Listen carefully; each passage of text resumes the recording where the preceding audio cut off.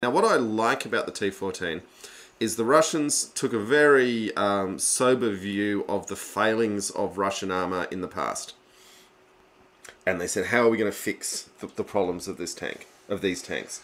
And what you've then got in T-14 is an addressing of the gun elevation and depression in the Soviet era tanks. You've got the ammunition carousel weakness. You've got all the major drawbacks they have addressed. Now the question is whether they've introduced a whole bunch of new drawbacks in the process. They have. I mean, it's like the S tank, and like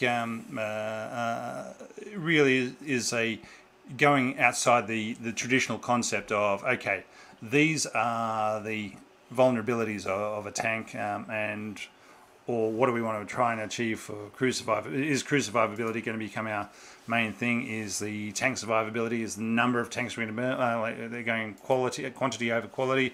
No, this time they're going for a highly experimental quality tank with a lot of new technologies thrown in there, and to see what they can do with it. And look, is it a demonstrator for overseas sales? Yeah, quite probably, because they can't afford it themselves. It's not doing very well as a demonstrator. Not for yet, overseas sales, not though. yet.